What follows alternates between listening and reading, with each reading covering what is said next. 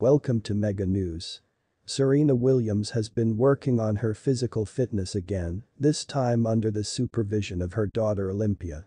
The 23-time Grand Slam winner retired from tennis last year and played her last tournament at the US Open in front of her home fans.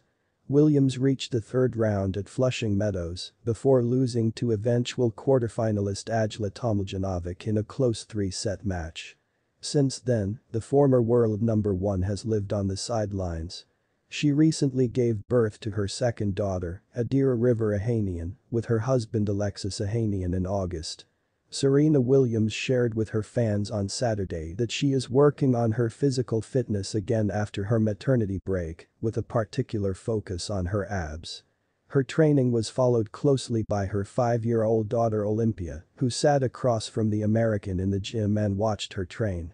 Last year, Serena Williams revealed in an interview with Vogue that she's a big fan of working out at home.